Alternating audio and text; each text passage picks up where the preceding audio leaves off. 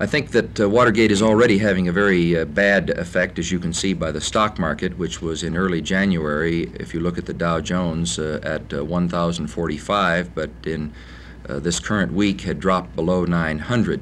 That indicates a lack of confidence on the part of money managers and investors in the economy. I think you can see that although business profits in the first quarter went up a hefty 11%, double the rate in the last quarter of last year, that nonetheless the stock market has been dropping and the value of the dollar in foreign markets has been declining precipitously. I think you can see that inflation continues to run rampant, with consumer prices running up, I think, at a rate of about 9% for the most recent figure. And the White House has not been able to focus on these very serious economic problems because the President has been preoccupied with the pattern of corruption on the part of some of his associates. So the country is paying a very high price for the corruption of Watergate.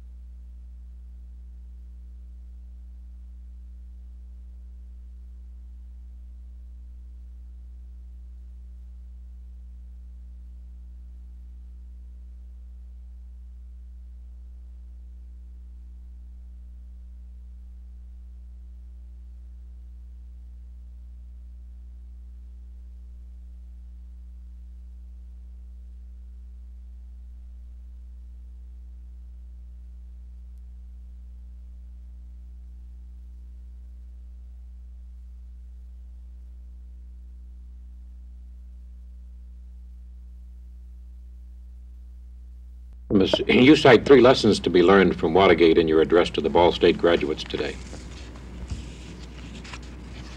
Well, the first lesson is that in a free society, politics must have some purpose beyond simply winning and retaining power. There has to be a moral purpose to politics. In my own judgment, the major purpose of politics is to seek justice and freedom for the people of our country. And the second lesson of Watergate is that we must reinvigorate the separation of powers which is rooted into the American constitutional system. What we've seen is that the power has got so out of hand in the executive branch that the legislative and judicial branches have been weakened.